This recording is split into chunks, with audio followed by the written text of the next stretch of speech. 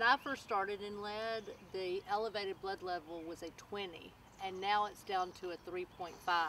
And what they found is high levels of lead carry in your bones and become a body burden, and that will, have increased violence,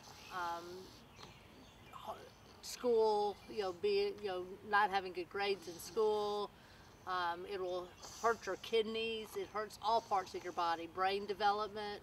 So a lot of times kids, way back when, we didn't think they were lead poisoned, and it ends up they are. And now, we're seeing the crime in Shelby County increase, and a lot of that is due to, lead that is stayed in people's bones and their body burden. Most of the lead poisoning, is young children, hand to mouth, and so we wanted to make sure that that didn't happen. I found out when they came here and tested my house on the outside and the inside, and that's when I, found out we had lead, but, he didn't have it though, but thank God. So they was, a good program. They've been helping me a whole lot with different stuff.